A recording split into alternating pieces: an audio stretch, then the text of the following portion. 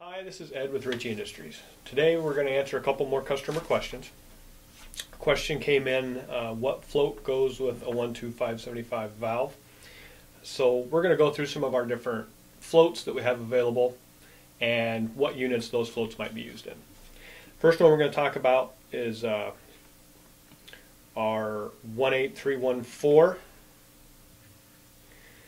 This is our float for our 3/4 inch valve.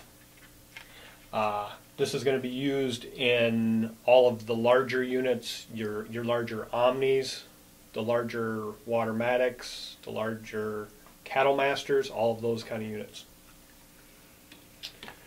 Here I'm going to show the 1/2 inch valve with the long arm, and then here is the short arm.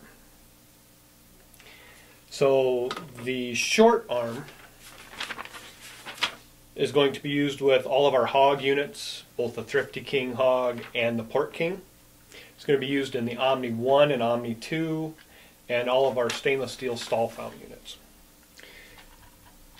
The long arm, which is a part number 12836, this is going to be used in the Thrifty King 1, the smaller Water Matics, the 100, 150, 150S, the Eco 1 and 2, and then all of our classic equine, the Easy Fount, the Auto Fount, and the Ultra Fount.